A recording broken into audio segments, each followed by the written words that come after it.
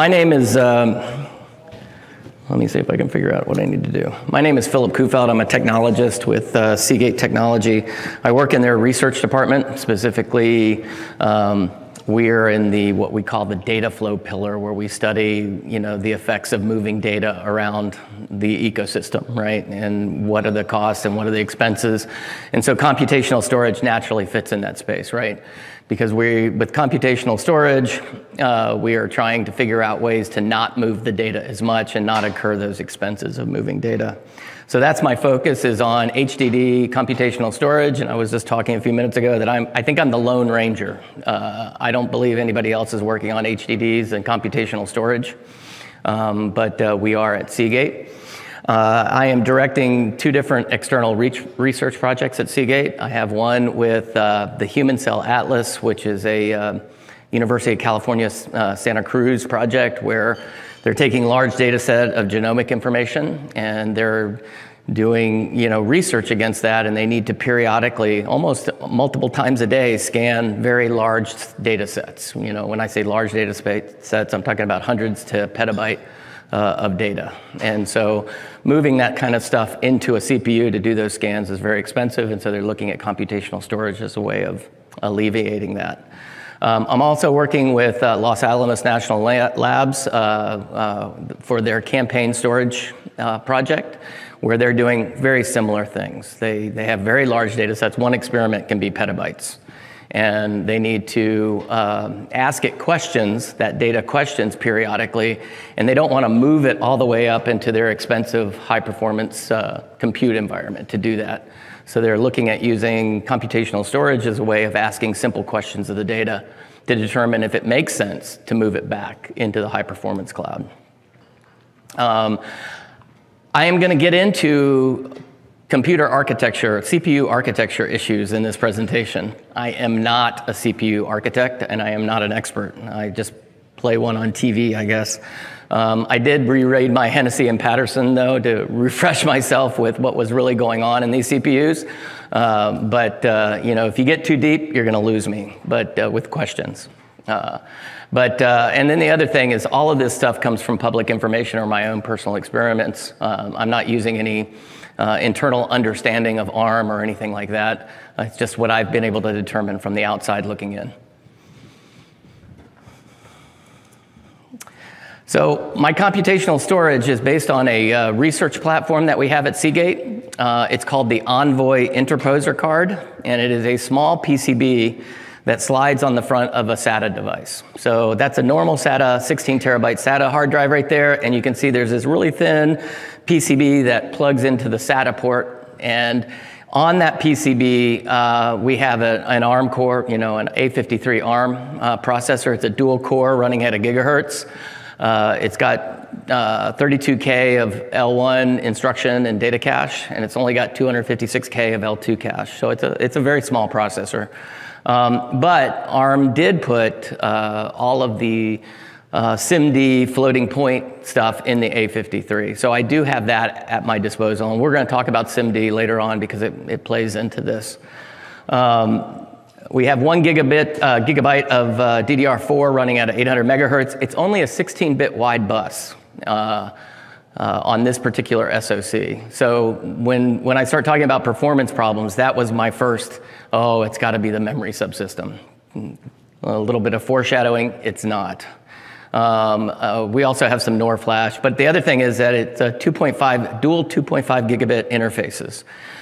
So on the other side of the ARM Envoy card, you see that connector there? That connector is a SAS connector, and it is compliant to the SFF 9689 spec, which allows for Ethernet to be out the front of that. So that's actually a full-blown server. It's got dual NICs on the front end, storage on the back end, and internal memory. It runs Ubuntu 2004 with a 5.16 kernel, and I'm using it for both the HCA and the campaign storage tier research. So when I first started playing with this, the first thing you do is you start doing benchmarking of that Envoy card. What is it capable of doing? You do all the standard sort of things that you do, right? You run FIO, you run iPerf, you determine, can that CPU provide the network bandwidth that you have, right? I got dual 2.5 gig Ethernets. I've got a SATA drive on the back end. Is the Envoy going to be the bottleneck? And so doing these standard benchmarks, the A53 is perfectly fine for doing 255 megabytes per second of throughput to the drive, so the drives are the bottleneck, right? It's not the Envoy. So that's good news. The Envoy is capable of supporting that. And on the Ethernet side, if I only use one core, I can get 250 megabytes per second out of the interface. If I use both cores, I can get all 2.5 gigs out of the interfaces as well. So it's not Envoy restricting me. It's the actual infrastructure around Envoy that is, which is what we want to see, right? I want to be able to see that I can pull 255 megabytes of data from the network and put it onto the drive without any bottlenecks in between. And that's what these initial benchmarks were showing me. So we're like, oh, good, everything's good. Then we started doing computational functions in the HCA. And that's when we started to first get our hints of problems. We saw the computational functions themselves showing application performance problems. And that's where we're going to dive into today. We're going to look at those problems and what causes them. So a little bit of background, and I'm not going to spend a lot of time on this, but the function that the HCA was doing is they were calculating a t-statistic for these data sets, right? So I have a big matrix, and it turns out in the genomics world, it's a 25,000 column matrix, and then n number of rows. And what they want to do is they want to calculate a t-statistic over that so that they can compare one data set to the other and see how similar they are. And so t-statistic is basically the sample variance and standard deviation. And there's a well-known algorithm, Welford's, that allow you to essentially iterate over your matrix and calculate your means and your mean squares so that you can get to your sample variation and your standard deviation. So these three lines are essentially the bulk of the work that my computational function has to do. It has to actually go out there and calculate this t-statistic, and that's what it's doing, iterating over a very large number of columns to calculate this. And so this is where we started to see problems. And by the way, the data set is doubles. They're not singles. They're double floating point precision. So I'm operating on 64-bit entities when I'm doing this. The computational storage function, though, when you think about it, so if you're thinking about computational storage functions, I have some data that's on the drive, and it's named in some way. In this case, it's key value. So I have 1 megabyte worth of that table. So you can conceive of having 25,000 columns, and I've got n number of rows that will fit in a megabyte. And that is a sub part of the data. And I can now distribute that across many hard drives, different portions of the data set, and I can independently calculate these things and compare them and come up with a comparison that gets essentially aggregated at the host to determine the actual outcome. But each individual function is working on like just a megabyte key value. And to do that, I have data layout issues. In this case, it's Apache Arrow, so I have to run Apache Arrow code in my function to essentially read and interpret and get it into memory so that I can run this algorithm against it. There's a lot of pieces and parts to that computational function, but this is the meat of the function. So what I wanted to do when I saw that I was having application performance problems was essentially recreate the thing that was causing me the problem, which was the actual t-statistic. So I created a small program to isolate the t-statistic code so that I could run it, with changing various parameters to try to understand what was causing the problem, right? So I've got this program where I can say the size of my matrix. I can tell you how many runs I want to do so that I can calculate an average number of how long it takes to run one iteration. I can assign it a core. If I want to see if it behaves differently on one core from the other core, I can do that. And I can play around with, is it a problem because I'm using doubles, or could I get better performance if I was using floats, that kind of stuff. So this is essentially the basis for my performance work, is this little recreation program. And I wanted to compare between Intel and my Envoy. And the reason I want to do that is because I want to see what is the performance ratio between running it on the host. So today's world, if I want to run the same thing, I'm going to load all the data into the host, and I'm going to run this algorithm on the host itself. So that's my my Intel. And then in the computational storage world, I'm going to run it on the Envoy. So I want to compare those two because I want to see what's the ratio. In other words, how many Envoys will I need to replace a core in Intel world, right? Because that's the sort of fundamental question here, is if it takes me 50 computational storage drives to replace one core, the cost benefits problem is not there, right? I'm putting a lot of added cost that I could just add another core up at the host level and deal with these issues. So that's what I'm looking for. I'm looking for that ratio. And I'm also compiling with Big O3, and I don't know if you're not familiar with the compiler optimizations, but the third level of optimization will potentially let you take advantage of hardware features such as SIMD, right? So doing single instruction, multiple data, where you have vectored operations and things like that. If your code's written right, Big O3 will take advantage of that. And we're going to talk more about that in a minute. And so this is just basically how simple the program is. It's very simple, doing the Welford algorithm, doing some initialization, and then running through all of the columns, calculating the means and the mean squared. SIMD, if you're not familiar with SIMD, this is the vector operations that are pretty much in all modern CPUs nowadays. They allow you to essentially do multiple operations with a single instruction, right? So if I want to multiply two floating points together, I can do it with a single instruction using SIMD, but it means that I have to load these very wide registers. In this case, on ARM, they're 128-bit. I think on Intel, they go as high as 512, maybe even higher. And in the world of doubles, that means that I can put two doubles into 128 bits. I can put the other two doubles in another 128-bit register, and then with one instruction, multiply them, and I get the results for both of them with a single instruction. So that's the big advantage.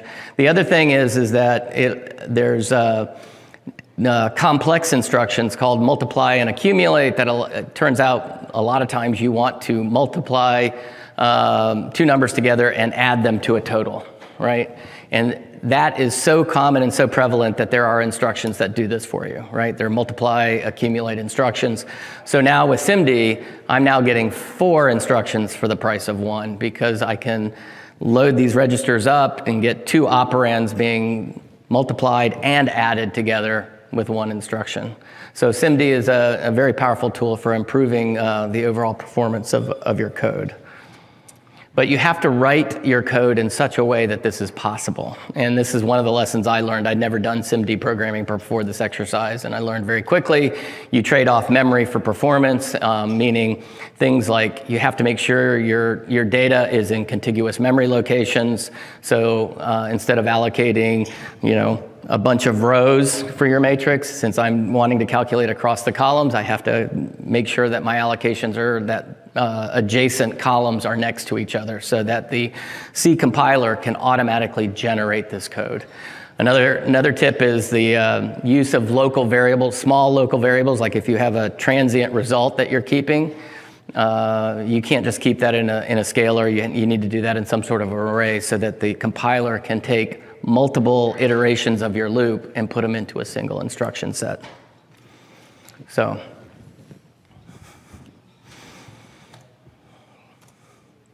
And then this is stupid and it's simple, but I can't tell you how valuable it is to me because I'm constantly making changes to my algorithm because I'm tweaking it, I'm changing it. Oh, I need to allocate my arrays differently. Oh, what if I do this instruction or that instruction? Having the ability to double check the results of your calculation and make sure it's still accurate, extremely important, because nothing worse than having great performance numbers on an inaccurate function, right? And so being able to take small amounts of data and just copy and paste it into Excel and have it immediately tell you if your algorithm is correct is an invaluable tool. I can't tell you how many times I thought that I did it right, and then those ones on the side over there were zeros. They were saying, nope, your algorithm is giving you bad data. So being able to know whether or not there's good data or bad data, this is just an invaluable way of doing it. So let's get to some of the analysis. So like I said, I wanted to compare this between Intel and the Envoy itself. And my first feeling, like I said at the beginning, was that we have a 16-bit memory bus. And we have always attributed any performance problems to the fact that we're just not able to get memory into the system fast enough. And that's what we've always assumed. And when we did this work, we showed that it turns out that is not the problem in this environment. When we run it on Xeon, it's taking about 86 milliseconds to do these 1,000 runs with a 1 megabyte size of data. But on the Envoy, it was taking over 2 seconds, which is like a 25x delta. And if you had asked me before I ran this, I would say, you know, the processors are 4 times slower, right? Because it's a 4 gigahertz comparing to a 1 gigahertz. So, you know, maybe it's 6, 7 times slower. I never anticipated it would be 25 times slower. And I'm like, what is going on here? And when I look at the memory, going, okay, so it must be a memory problem. Look at the L1 cache, D-cache misses. We're not getting any misses. So that's not the problem. We're not waiting for memory to come into the CPU. There's some other problem. And the big problem is that other red highlighted area. Today, all of our processors are pretty much all superscalar processors that are able to do multiple instructions per cycle, right? And so you would expect that number to be greater than 1. And as a matter of fact, on the Intel side, they're getting almost 3.6 instructions per cycle. They're cranking through this stuff. And as a matter of fact, their L1 cache misses, I believe, it's because it is operating so fast that the instruction processing is getting ahead of the D-cache fills, right, and getting ahead of it. So it is getting D-cache misses. But we're running so slow, we're never facing that problem. And it's because of that 0.44. We're not even getting an instruction per cycle in this environment. So now we got to figure out why is that, right? It's not a branching problem. It's not a L1 problem. It's literally a pipeline problem. Why are we stalling the pipeline so badly? And so that's where I ended up having to go, try to figure that out. So I extended the recreation tool that I was using, that little program. Instead of just operating on doubles with C code, I decided, well, let's see if it's the optimizer. Let's see if if I wrote this stuff in SIMD code specifically. So every processor that has SIMD in it, the corresponding GCC has some sort of intrinsics for SIMD that you can write explicit SIMD code and not depend on the optimizer to do the conversion for you. So that was my first attempt, was to go ahead and write that SIMD code directly. Turns out it's pretty similar to the optimizer, which goes to the adage, the odds of you ever out-optimizing the optimizer are pretty low. Those guys do that for a living, and that's all they do day in and day out. Lano may have different views on that, but from us mere mortals, I don't know that I would ever do better than the C optimizer. So I said, all right, so it's not the optimizer. Let's go look at the instructions specifically. Let's do an implementation directly in assembly, and then try to quantify what the effects of individual instructions are to the pipeline, to the overall instruction per cycle count. So I then went and wrote an assembly version. I'm going to show that in detail here in a minute because it's important. And it's definitely slower because my unoptimized loop is nowhere near what a C code optimized loop is. As a matter of fact, when you look I did a lot of disassembly through this entire process. So like, you would take your code, unoptimize it, disassemble it, and you go, oh, that's my code. I recognize that. I can see the assembly instructions of everything I'm doing in C. I do 03, I don't recognize that code. I have no idea what they're doing. It's 2 times longer, but it's doing stuff that I don't quite understand. So not shocking that my assembler version is slower, but it gives me a vehicle to look in detail at the instructions. How do I do this? Again, this is me trying to share some tools with you guys. Using extended assembler in C is very powerful. It allows you to combine C code with assembly, so I can do all of my allocations in C. I don't have to rewrite all that stuff. I can just allocate matrices and all of that crap. And then with the extended nomenclature for C, for assembly, I can reference those symbolically in my assembly code. So I don't have to actually know the register that the optimizer chose to put it in. I can, with a name, reference variables that are in C in my assembly code. So it's very powerful. Encourage you, if you ever get to the point where you're writing assembly, to look at this, because it really will shorten your development cycle out. So you can see there's C code up here that's doing the loop, and I'm depending on the C optimizer to optimize the loop layout. But inside of that loop, the real work is actually this ASM, extended GCC ASM code. And you can see at the bottom, here I can walk over to it.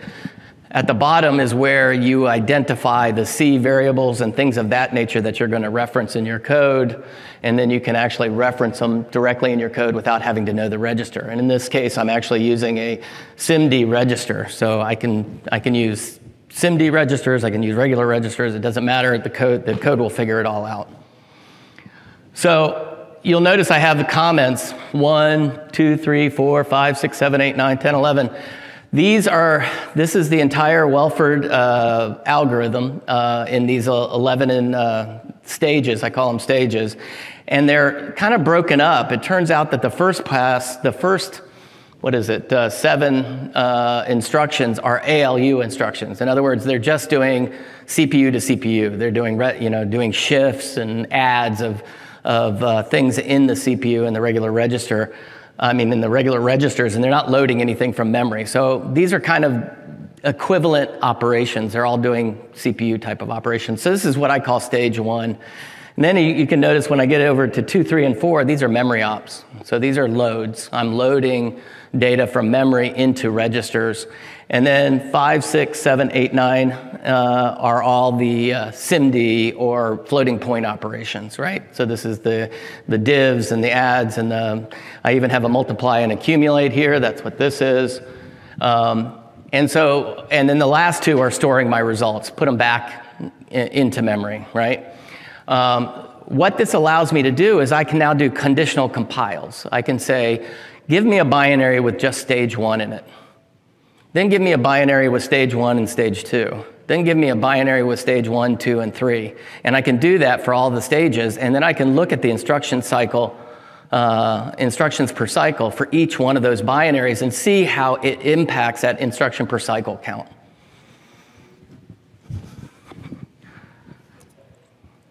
So that's just me explaining it more. And the other thing is I also had other examples of A53. I have a small board computer called a Rock Pro, gives me another A53. I have a Raspberry Pi, which is an A72. And one of my compile servers is an A72, 16-core A72. But it allows me to test other architectures to see and compare the same strategy with.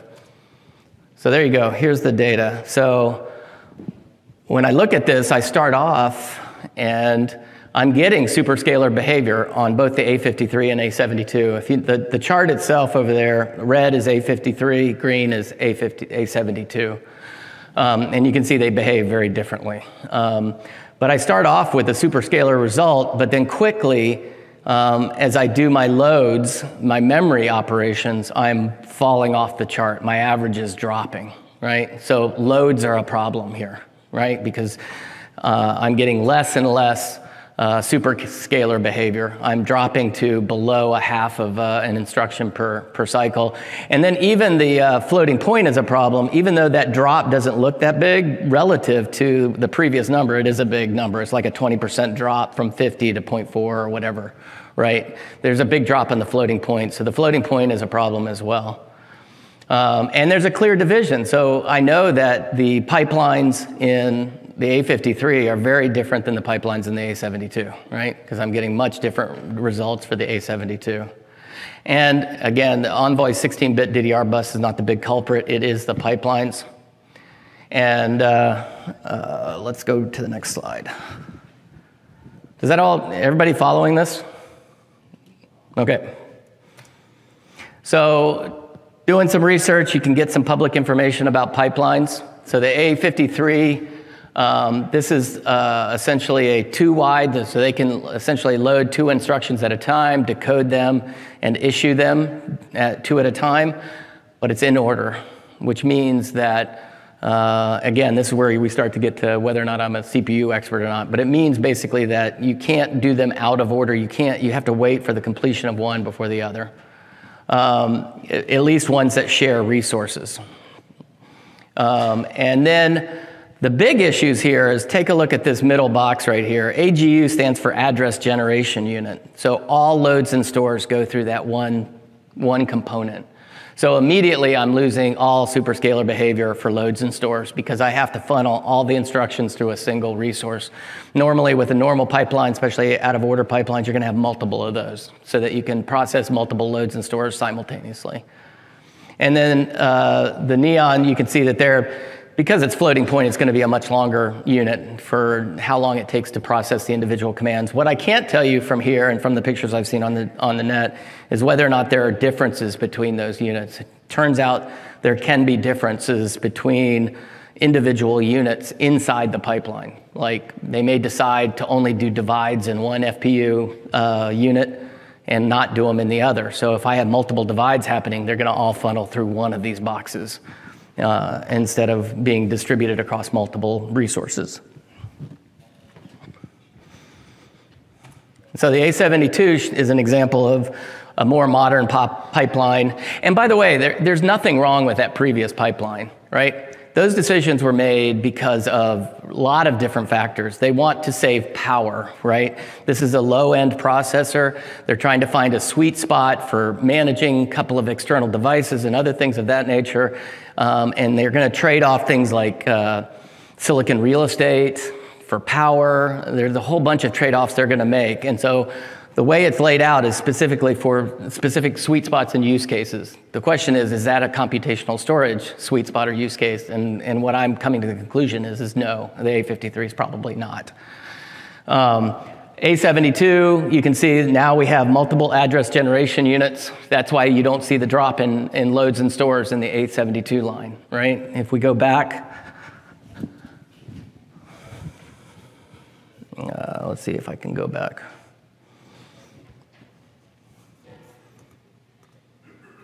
You see that it actually gets a small bump in instructions per cycle on the A72 when you get into the loads and stores, and then it drops off for the floating point numbers. But the reason for that is they have multiple address generation units in the A72. It's also an out-of-order pipeline, so they're not dependent on previous instructions. They can do them out of order, this, I think, does have an asymmetric floating point processor. I think the divide is in the top box, and I think there is no divide in the bottom one. So I think there is some funneling of instructions in that space. All right, so this is part of my journey, right? I've been kind of telling you a story of how I got to this point. Well, after I did this presentation once, I went back and looked at my data, and I went, wait a minute. When I was running this thing, I was running this with zero-filled data. I had the wrong option on my little accumulate program because my accumulate program allows me to zero-fill the matrix or put random data in the matrix. And I had run those previous graphs with zero-filled data. Look what happens to the A72 line with zero-filled data, with non-zero-filled, with actual data in the matrices and not zeros. Basically, stage 6 causes me to fall off the planet, right? Because evidently they have an optimization in their pipeline for a 0 numerator when I do my divides, and they just go, oh, nothing to do here, move on. And now that I have data in there, I'm dropping way off the planet with that. So I had to rerun all my graphs, and that's when I found out that FDiv is a problem, right? FDiv is the issue here. I also had a small flaw in how I was calculating some averages. It didn't really make meaningful changes to the data, but I did detect that and change it and moved forward. So back to FDiv. So I started talking to my CPU guy. I mean, we design CPUs and pipelines at Seagate. So I call up the guru, and he's like, why are you doing a divide? Nobody does divides. Why are you doing that? That's dumb. And he said they're never optimized because they require, they really can't be. They occupy huge amounts of real estate. That's why only one of these floating point units has a divide in it, because they require extra silicon to do it, requires extra power. And if you really look at the optimizer, again, remember when I said I didn't recognize my code after GCC? When I really went and looked at that, they got rid of my divide. The optimizer did. So I said, oh, I need to fix that. So instead of dividing, where I do the divide is based upon, as I'm creating these averages, this running average, I have to weight the new contribution to the average based upon how many iterations I have already done. So if I'm at column 10 and I'm going to look at the difference between the average and this current data, I have to take that difference and divide it by the number of columns so that I weight it properly and put it into the average correctly. And so why can't I just multiply it by the inverse? Calculate the inverse once before the main loop and then just multiply by that inverse from that point forward. And you can see what happens to the graph. It actually makes the A72 much better than it was previously. So I'm with the A72, I'm getting over 1.5 instructions per cycle. Why don't you have the FDiv problem in the 53? Because the A53 always has a problem, because I don't think it has the optimization for 0 filled data. I think it's actually doing a divide with the 0 operand. Yeah, it looks like if you did over 2 on the A53, you still would get pretty much a similar number. So I did get a little bit of improvement on the A53. There's a little bit of an improvement. It's like a half an instruction. So it did improve it, but not dramatically. And there's another, I'm coming to another interesting feature of the A53 coming up now, because now, remember I showed you I had 1 multiply and accumulate in the Welford algorithm? Now that I put that multiply instead of the divide, guess what? I multiply by the inverse and then add it to the running mean. So I have another opportunity for another multiply and accumulate in this algorithm. So I got interested into whether or not the multiply and accumulate actually provide any benefit. So this was me replacing the divide with an inverse. And, uh-oh, what happened?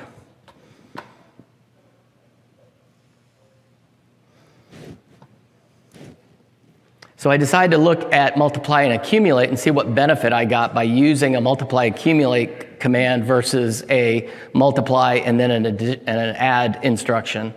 So I rewrote the code to decompose those into either 2 instructions or 1 instruction, right?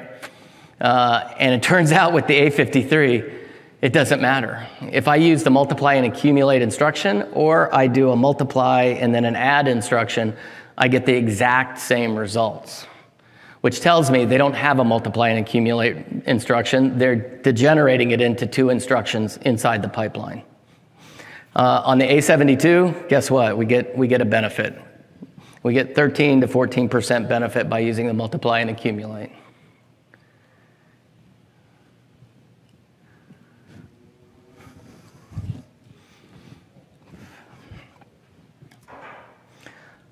So what are my conclusions? Well, first of all, 25x is too big for computational storage. If I have to tell you that you have to put in 25 devices for every core that you want to replace, that's not a good value. I need to get that number way down. Right now I'm using just a in the air type of where the wind blows. I'm looking for something around 5, 6x to do that. And so it means that the A53 is not going to be capable of doing that. And I do want to do a caveat here that I am doing floating point in this, so I'm probably getting some of the worst performance that I can get out of this, but the load and store side of things tells me I've got a generalized problem with the A53 for computational storage functions, even if I don't use floating point in my computational storage function. So the A53 is probably not sufficient for doing computational storage functions. And interestingly enough, it's been a common platform. If you go out and look at other vendors that are doing computational storage function, especially on NAND and flash, you'll see A53s. I think NGD previously, before they went away, they had an A53 in their ASIC. They were using an A53 core. So I think the lesson here is that people doing computational storage functions should be looking at more modern architectures, something like an A55 or an A76, some of the new ones that are coming out right now, and we need to find SoCs that do that. I also want to mention that this took a lot of time, right? I spent a lot of time iterating through this, trying to understand what was going on, and Joe Blow, who's doing computational storage functions, is not going to want to do this, right? So finding a compromise between cost and power is going to be critical for adoption, in my opinion, right? Because I want something that generally will work okay and will not present problems that force this kind of analysis, right? If you have to optimize your code down to the assembly, I don't think you're going to get big adoption for computational storage functions, right? Because people don't have the expertise and they're not going to want to do that kind of thing. So we have to find that balance between added cost and ease of use. And so that's one of the things that kind of gave me some insights moving forward for how I'm going to pick what the new Envoy is going to look like, is a couple of those factors. And yeah, the FPU implementations are important. Just because you have a Mac doesn't mean you have a Mac. Just because they say they gave you a multiply and accumulate doesn't mean they gave you a multiply and accumulate. And those can happen all over the place, right? Loads and stores going through a single address generation unit. It's problematic. And you need to do this analysis. I need to do this analysis before I create the next Envoy, right? This is something that never got done prior to us creating a PCB. We should have done this stuff long before we did that. And your usual suspects are not always the case, right? DDR bus was, everybody blamed our DDR bus, and it had nothing to do with this. All right, I think that's it. I think that's what I've got for you today. If you have any questions, I'd be happy to answer anything about the projects that I'm working on, or any of the any details that I didn't quite cover or you didn't quite understand. So, thank you. Sorry I'm done early. I talked fast.